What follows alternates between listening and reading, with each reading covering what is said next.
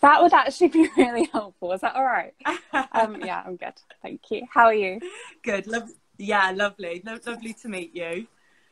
Lovely to You meet you. too. So we'll go straight. We'll go straight into it then. We've got some wicked questions for you, and I'm really Amazing. looking forward to get to know your personality as well. Super. So, question number one: what is the best adventure you have ever been on in your life so far? Right. Okay. So that is a good question. Okay. So I actually lived in Italy for a year.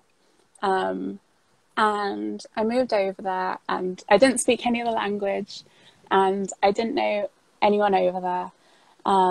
So that was a pretty big leap for me because it was right after I finished uni. And I just kind of wanted to see what was out there. So I got on a plane and ended up doing an internship there for a year in a theatre, which was, it was the best year of my life, for sure. How old were you when you went there? 21, I think, I guess. 21. Yeah. When you Just got on that uni. plane, when you got on the plane, what are like 3 main emotions that you got when you were kind of stepping on that journey alone? You know, I was really excited. It was just such a good time for me to do it, I think, because at the end of uni, like, I just felt like for those 3 years, I just been like kind of not in a rut, but, you know, like I always knew what was coming. And it was just every day going to uni, then going to Asda, and then going home, going out. So yeah, I was definitely really excited to see what was out there. Obviously, I was a little bit nervous because I didn't speak any Italian, so I don't really know what I was thinking at the time. But I had my Google Translate app all ready to go. Wicked. Literally. And like the first, like when I arrived and I went to the supermarket to get some food, it took me like 2 hours to get what I needed in the supermarket because all the packaging was different for everything. And I was like holding the Translate app up to like every single product. I must have looked like such a plonker. Well, at least you had that. Imagine if you didn't have that. That was no, lovely, I know. wasn't it? Amazing. Definitely. I would have only been able to buy stuff with see-through packages, I think. So I would know what it was. Wicked. Yeah. So doing that trip, do you think that it kind of like gave you something like to kind of go and follow your dreams more and be more of who you are as a person? Do you think it really ignited the fire in you? Yeah, I think that's exactly what happened actually. So like beforehand, you know, the most kind of out there thing I'd done was just moving away to uni. But even then, you know, it was only 3 hours away and there was like a pretty easy train ride to get back home. And also like I felt like I hadn't really spent any time on my own. Like up until then, like I'd been in like long-term relationships pretty much all the time I've been an adult. And I was just surrounded by someone else. So like not to be that guy, but I did kind of find myself a little bit. Wicked. And just like learn about how I dealt with new situations. Because I didn't even know how I kind of would react to certain situations. So it's good to know that about myself. And I've definitely improved on a couple of things, I think, since I was 21. Yeah. Wicked. I love it. Brilliant. Okay, question number 2. What does confidence mean to you?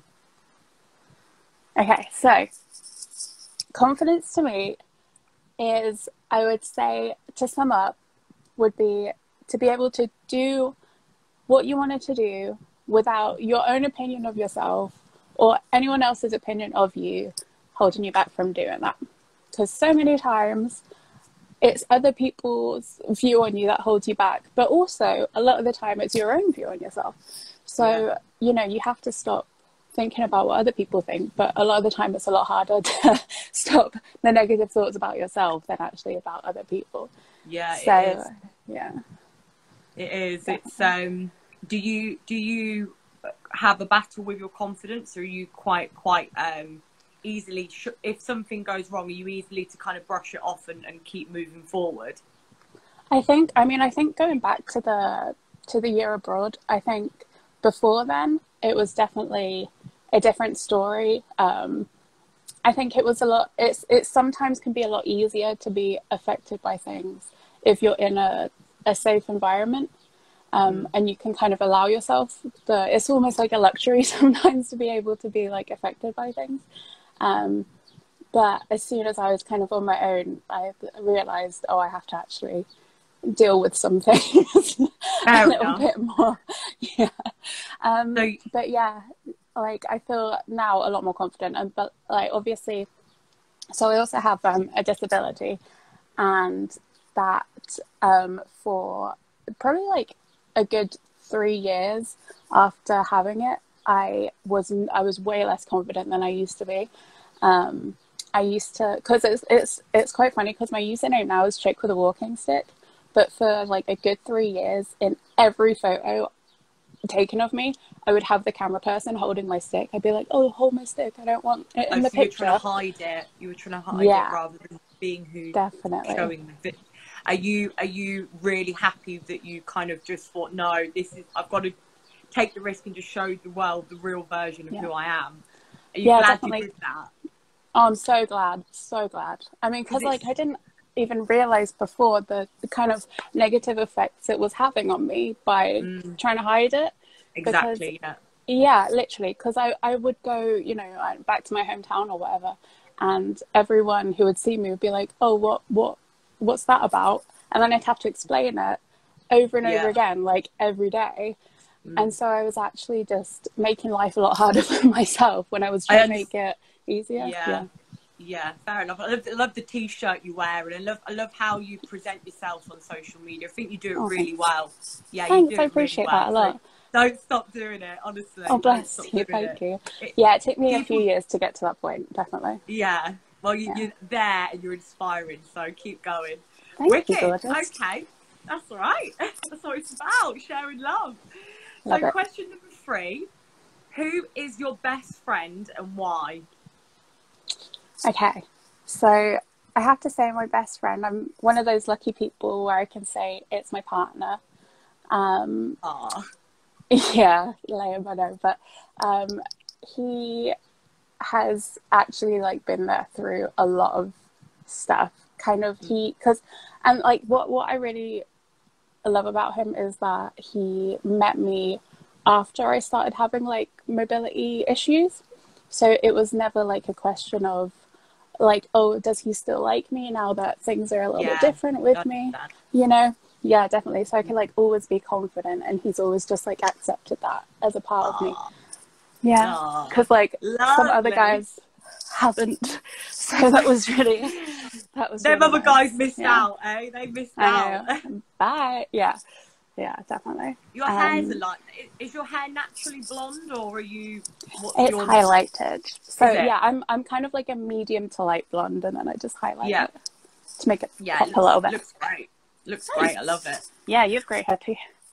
Well, I like to be blonde too, but then I always go brown and then blonde and then brown. So, but blondes indecisive. do have fun. Heck yeah. They do have fun. You get a few beeps. Yeah, that's true. It's because it's just easier to see because the light is reflecting from you. That's all. I know. Okay, next question. How do you see yourself when you look in the mirror? Okay.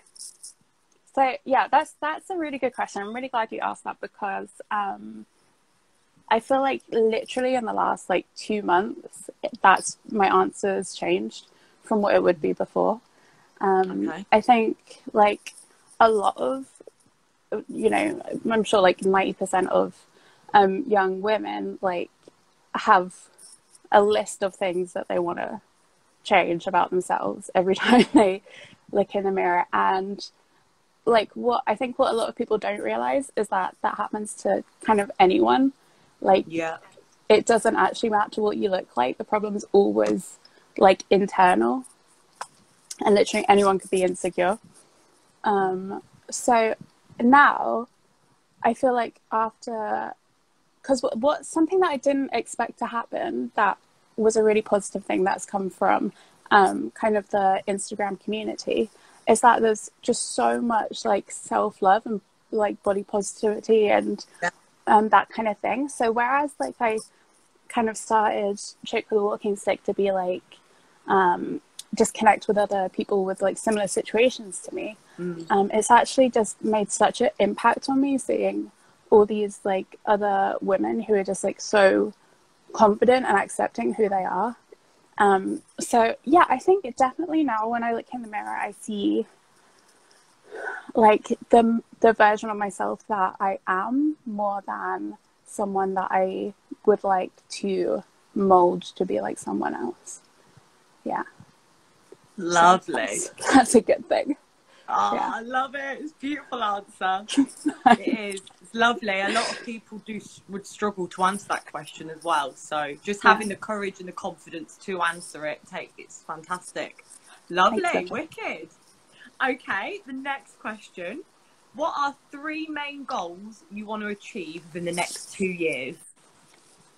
Okay, so I'm definitely one of those people where 2 years like doesn't seem like it even kind of exists, you know?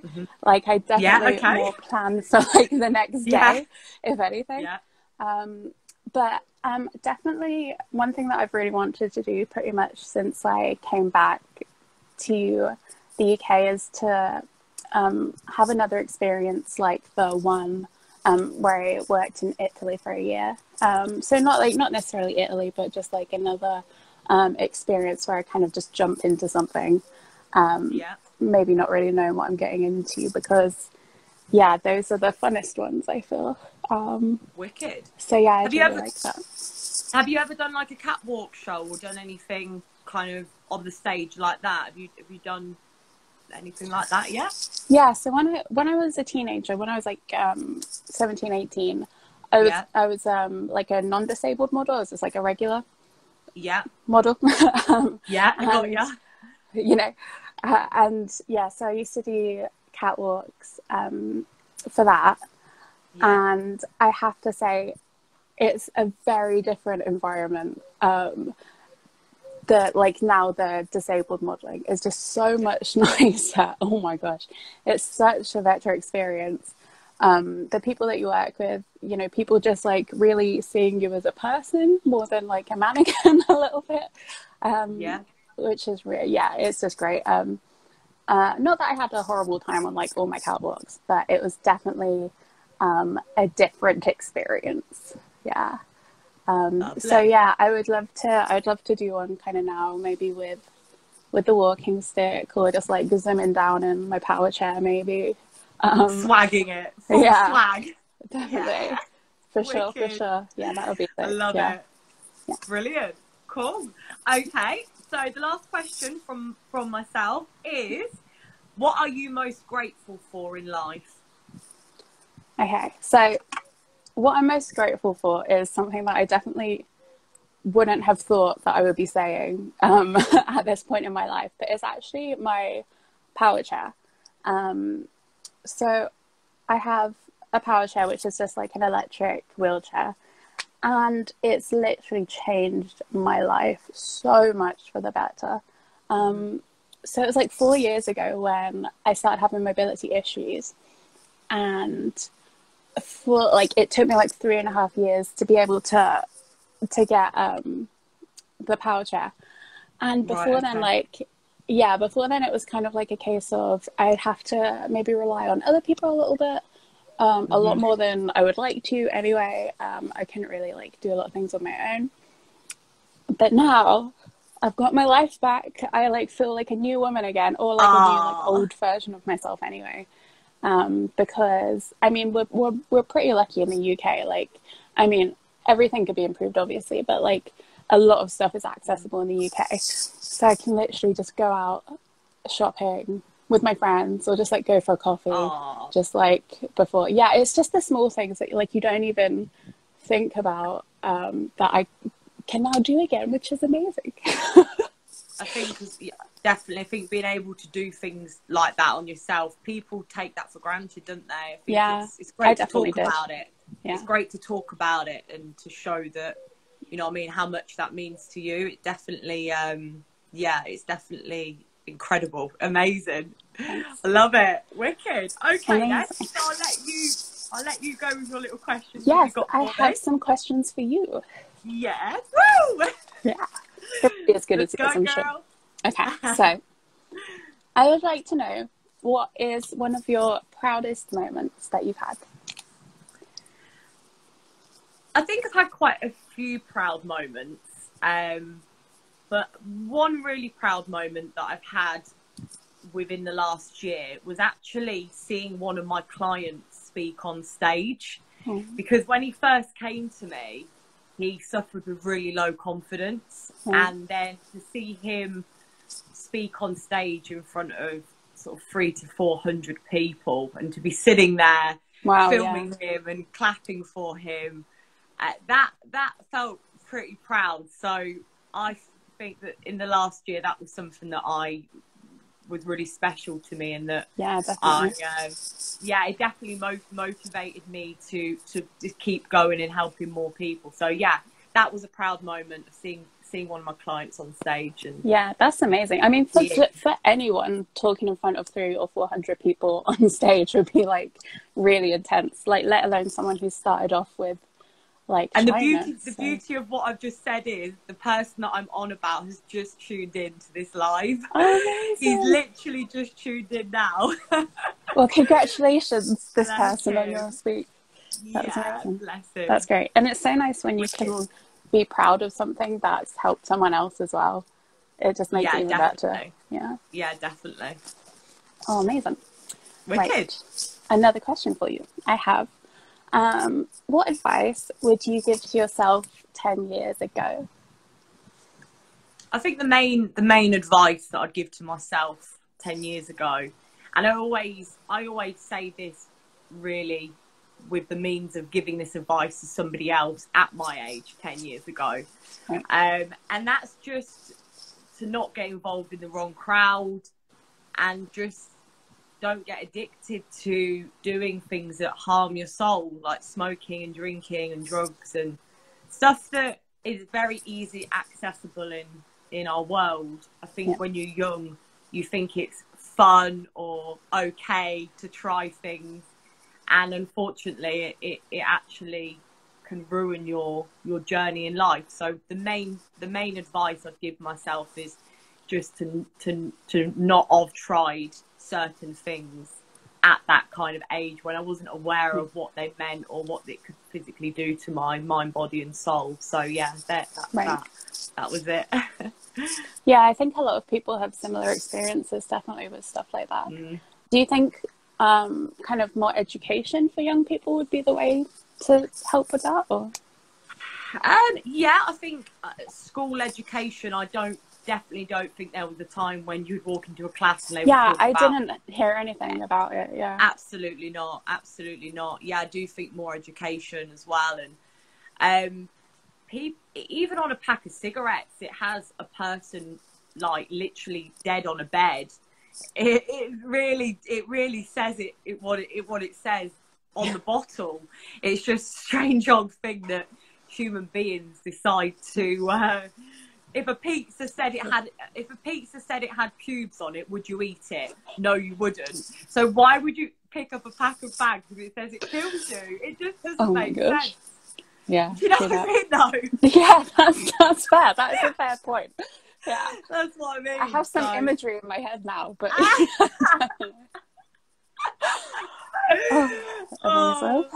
but no, that was definitely good advice. Definitely for a lot of people, I think. I always think though, just quickly, if you're going to give someone advice, if you can be really serious, then you can also make a bit of a joke out of it. They're more likely to take the advice on. Yeah. Because then it kind of taps into their soul a little bit easier. Yeah, definitely. And they definitely would remember it a lot more if you use that analogy every time. That might pop into their head every time they want a cigarette. That picture. Yeah. That would definitely help, yeah. Okay. Now, what in life is still a mystery to you? Well, I think it's probably the universe. We live on a planet floating in the universe, and obviously the universe is huge. So the biggest mystery to me is what is there, what is around us, and how was the universe made? Like, how did the universe get there? I'm not that bothered about how our planet was made. I care more about the actual universe in a whole. Like, how did the universe start this massive load of air and space? It's absolutely mind-blowing. So for me, that's the biggest question, is how did the universe start? And then everything else in the universe, you know what I mean, is all in it. But what's the actual, where is this? You know what I mean? Where are we? Where are we? That's the biggest thing for me. Definitely. And even though I know we're on a planet floating in the universe, I don't think that mystery of what you've questioned me for, I will ever find the answers to. I don't think humanity can or have found the answers. We've been on this planet for 400 billion years and we still don't know that answer. So yeah, if when I die, I wish someone could come and wake me up if they find out that answer. That'd be good, wouldn't it? Come and tap on and I'm like, what do you say? So yeah, there you go. Wow, that's a big one for sure. It is so weird, that thing of just like, it's such a simple thing, whereas like you think the universe, you know, it can't go on forever, everything out there, that's not possible, but at the same time it's also impossible that it just stops.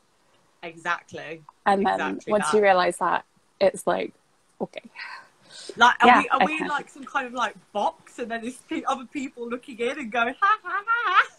Maybe. You don't know. You just don't know. Do you think they're like judging us?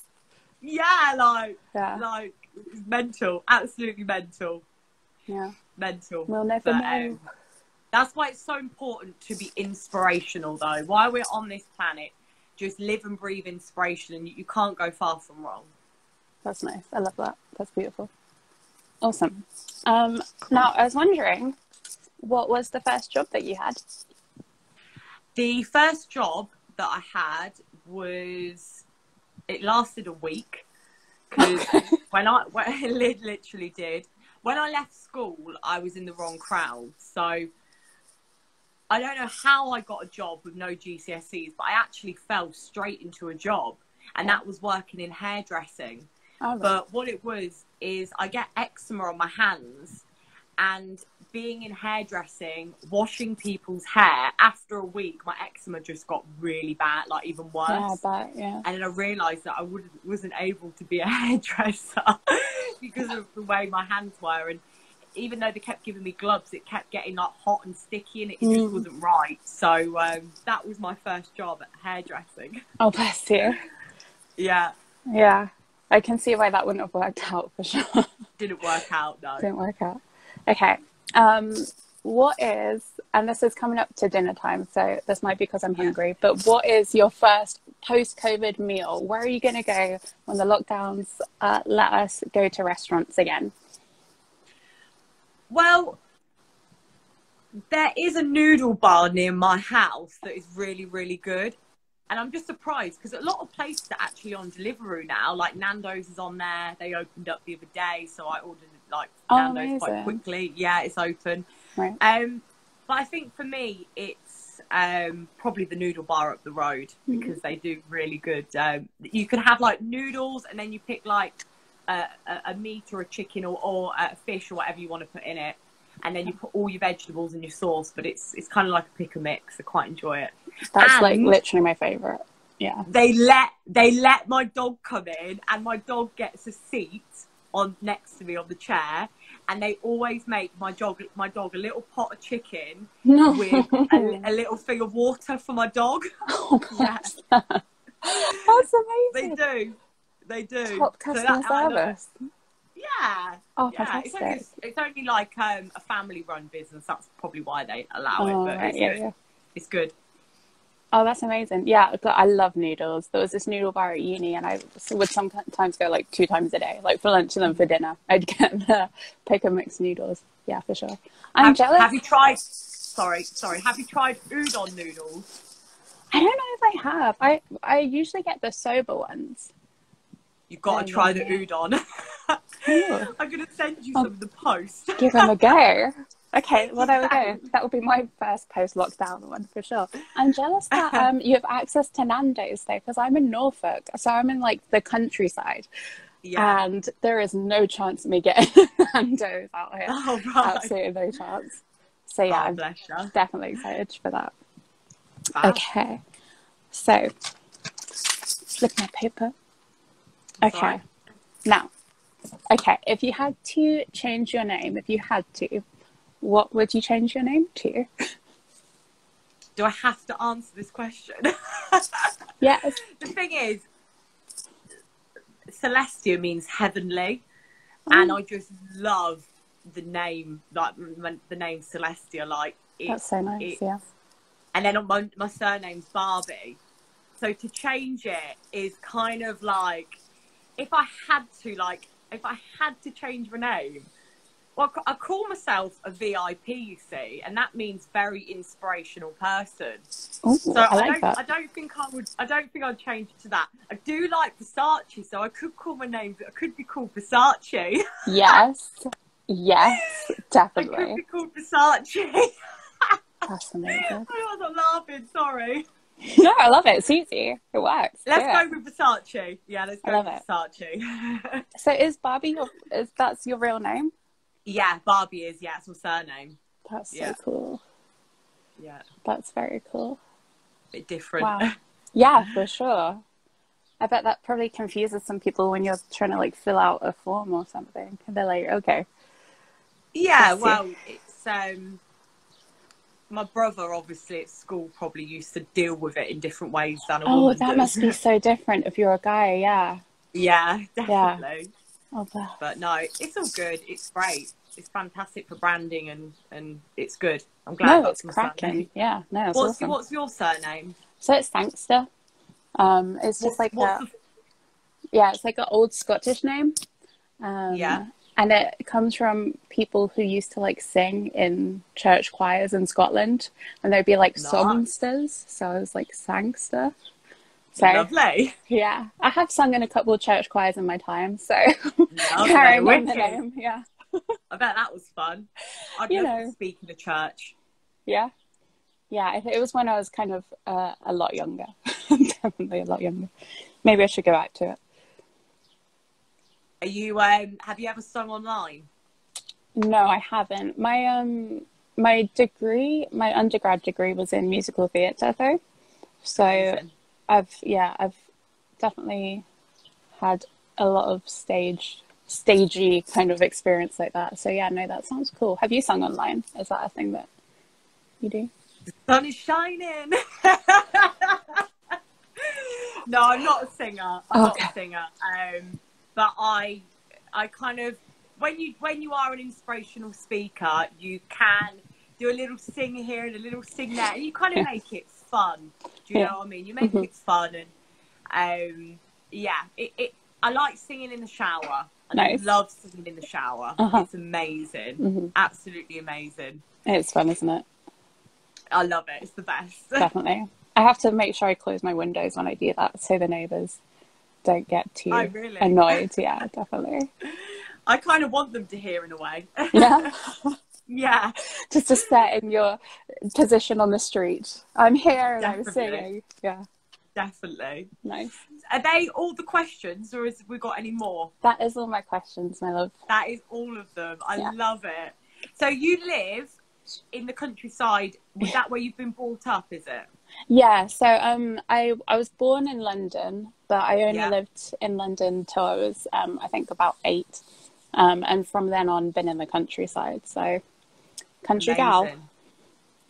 I'm a country girl as well. I've been brought up in the countryside on a farm. And then my mum still lives there, but I can go over there and sort of visit any day really. I think when you have got that countryside element to you, you can really think about life and think more about what you want and how you're going to kind of use your time wisely, really. Yeah, that's definitely true. Well, yeah. One question I wanted to ask you, what's your partner's surname? Because obviously when you get married, that's going to be your new surname. So it's a pretty funny one, I'm not going to lie. His name is Rowbottom. So R-O Wow. bottom. Yeah, Rowbottom. So we'll maybe have a conversation about that. Yeah, later on. Yeah. Oh, you're a beautiful soul. Oh, you All too, right darling. then. Well, it's been an absolute pleasure speaking to you. It's been lovely. You're Thank an you. amazing person. Thanks, babe. And like I say, if you ever need me for anything, just drop me a message. I'm always here if you ever want to talk or share anything. Or if you've ever got an event that you're at and you want me to promote you, just holler and I'll drop it in my story. Bless you. You're such an angel. All Thank right? you. Yeah. There you go. So nice to meet you. You too. And remember, love and unique connections make the world go round. So never forget that. Nice. That's beautiful. All right. Much love. So much love. Thank you, Bye. darling.